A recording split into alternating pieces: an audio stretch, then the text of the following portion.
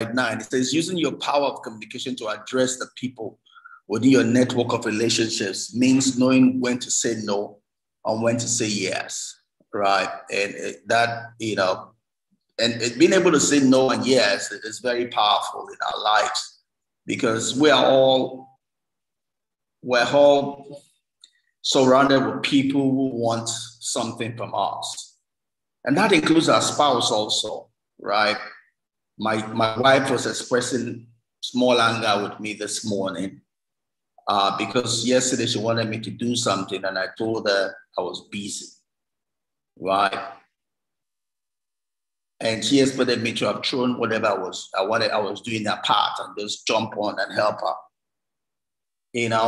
But if I do that always, I will never get a life of my own. I love her, but at the same time, there are priorities in my life. And the only person that knows the priorities in my life is me. God knows my priorities more than I do. Right? So I cannot say yes to her all the time because I have to, anything that anybody brings, I have to weigh against my schedule, what the targets I have to meet. And I do 1,001 things. And for things not to start dropping off or falling through the crack, I have to be able to manage the things I take on and the things I don't take on, right? So that's my wife. So a group in church wanted me to join something next week, Saturday, and the answer was no, because I'm already full. My cup is full, and I have to be able to know what else I can carry and what else I cannot carry, right? It has nothing to do with sentiment. It's just reality of life, It's about doing well the things in my hands. It's not quantity, it's quality, So being able to say yes and no will save your life, will prolong your life, or it could kill you, So that's important, right? And I go to slide 10 here, and TD Jakes here says that communication is as vital to human existence as air, water, food, shelter. Just saying how important communication is. It's an essential part of our life, right? Because communication involves using words, right?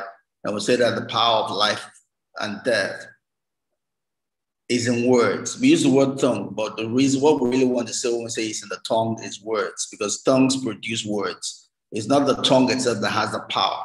It's the words that the tongue produces that is power, right? And those words can either kill you or make you alive, right? The words you speak to somebody can be medicine to that person. Just the encouragement, the love, the fact that that person, you are telling that person that he exists. There are a lot of people that they don't want your money. They don't really need your money. They just need you to know they just need to know that you see them, right? You see them, and the way you see them is by the words you say. Just say good morning. Good morning can make someone's day. And that person was depressed. But when you say good morning, he said, wow, he knows I'm here. So communication words, are powerful. They're much more than money, right? And they're much more than money. A lot of people can do without money, but they can't do it without love. Right. The example I keep on giving is the billionaire they said in Lagos, in this COVID period died because they couldn't get in a bed. I mean, I'm sure there's more to the story. But my question was, how many hospitals and how many schools did he build? Nobody could tell me. So it was useless. I mean, he had money, but his money was useless. I mean, if you have money and you're not able to use it to impact lives, then what's the use of your money? And in the day of your need, I mean, it's a shame that you call yourself a billionaire and they couldn't get you a bed. There should be that there are people that will manufacture a bed for you even when there's no bed. But if you have not impacted lives, then you don't get that, And it's not about money, It's about just recognizing people. It's the words you say, So, and that's what TD Jakes is emphasizing here. How vital communication is. And it just goes on to say that for as long as we can speak, We can give people hope, right?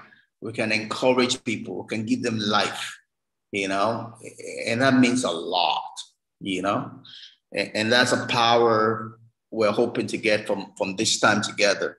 And it says communication converts ideas into words and words into action, right? And that's key. For me, example, I have a business, that I run, and I can't go there all the time. I do a lot of things communicating over the phone, over WhatsApp and all of that. I have to be able to convert the ideas I have in my head into words. I have to help the people in the field to see the picture that I see. See, I cannot take the picture in my memory, but I can give them the picture by the words I paint to them, right? So that's the beauty of communication, is the ability to take the picture that you have and help someone else to see that same picture. Because until that person sees the picture that you see, you have not truly communicated. Because communication is making the other person see what you see, right? Making the other person feel what you feel. That's why we use that popular statement, I feel you. I feel you means you are communicating. I'm on the same level with you. I'm in the same chapter with you. And that's the whole idea about communication. Until the other person can feel what you feel, see what you see, you have not truly communicated, right? And that's what we'll probably be learning as we go along.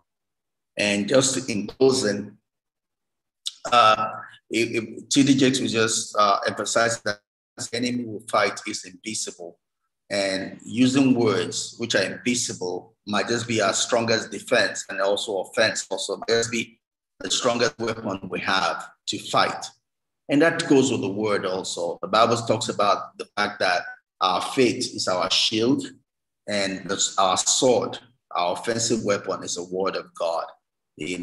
And this all place there will be something that we can learn on how to use that word, offensive, right, and also defensive.